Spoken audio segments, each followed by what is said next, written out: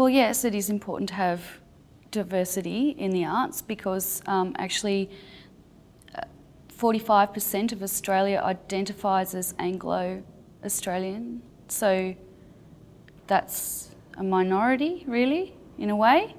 So absolutely, it's vital for institutions to reflect society.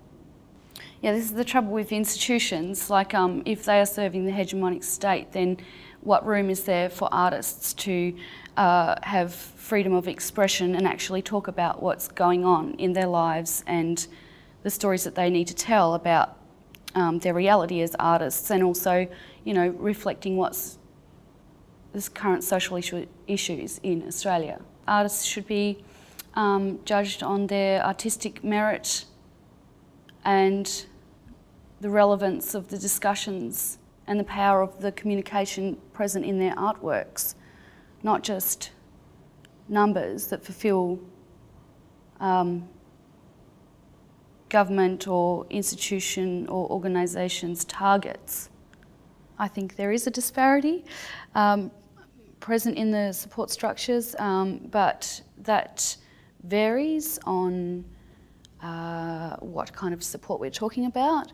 Obviously, an organisation like NAVA is accessible and provides basic services to all artists and is useful to all artists.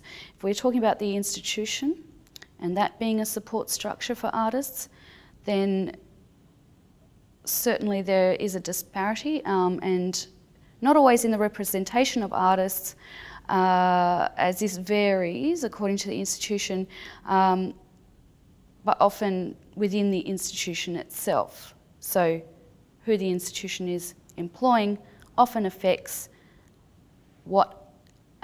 how effectively the institution is engaging with artists that are from culturally diverse backgrounds or gender groups. Well, artists who don't have a voice in the institution are therefore, it's problematic because perhaps they're seen as not as valuable, or perhaps their works are not seen as socially relevant or as socially relevant, which then affects the wider community and the mainstream, obviously, because it's therefore not a true representation of the current social and political landscape in Australia. Quotas are important, perhaps for organisations, so that they ensure resources and funding. However, I don't think it's fair for organisations to simply engage with artists based on those measures. I think that affects the wider community in the end.